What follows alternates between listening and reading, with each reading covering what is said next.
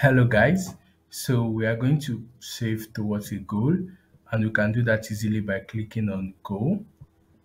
We click on add a goal and we can choose anyone we want to save for. So let's save for a phone and then we can enter the amount we want to save, $100 in 5 months, and it shows us the amount we need to save per month.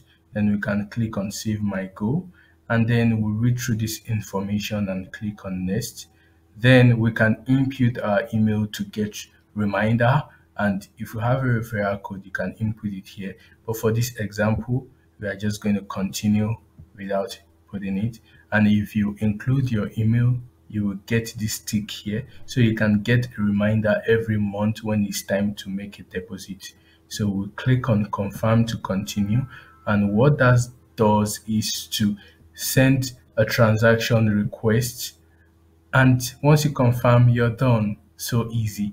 And you can see this progression bar here where it shows you to what extent you've saved, and after every deposit it continues to increase until you successfully saved your goal. And that is as simple as that. So once we click on done, we can see our goal here.